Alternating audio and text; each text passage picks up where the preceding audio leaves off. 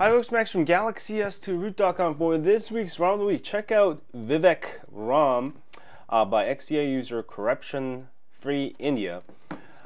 This was actually suggested to me by one of our users here at GalaxyS2Root.com, and this was supposedly very good ROM, no problems, very good performance. It is running Android 4.1.2, sorry, along with Jabu kernel here, and you can actually install it also on AT&T.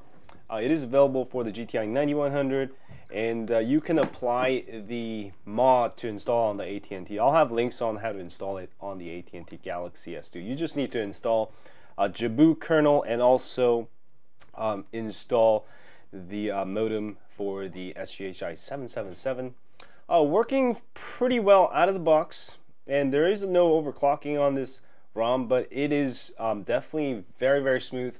I've had no problems as far as performance goes, and some of the stuff you can do, lock screen options, and there's nothing there. But if you go into the ink color changer, you'll be able to apply some ink effects of your liking, and it's slightly themed kind of, which is nice, and kind of a roundish theming, and you'll be able to see some of that in settings here, and also you can see the windows are nicely round there. So very nice ROM, and also supports many languages out of the box. Let me go ahead and show you all the languages that it supports. Deutsch, German, English, different types of English, Spanish, Irish, you know, all the languages are there. Arabic, I think Arabic's in there. Is there in there? It should be in there. Alright, it should support it. Anyway, a very nice ROM, and also it does have call recording, and also for camera, you do have shutter option for the camera.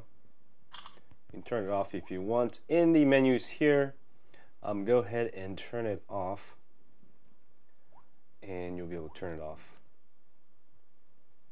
And also it does have volume key to take photos, which is really nice. So you'll be able to take photos with your volume, which is great for taking self photos when you're on the go. And also does have multi-window enable for all apps. There we go. And you don't have to mess with anything there, and that's pretty much automatic. So that is nice, and also you get Expose App Installer. Make sure you hit Install Update once, go to Modules, also check these on and reboot. You'll be able to take advantage of Expose App settings. I have a full tutorial guide on that for running your apps in tablet or phone mode, or change it to custom DPI. Xtheme engine is sort of a new theme engine. I haven't really messed with it, but it is there. Also you get FM radio, that is nice, and also there's a bunch of performance tweaks on the kernel, so you should get a very good battery life and performance. Also with the SD card, should give you very good battery life.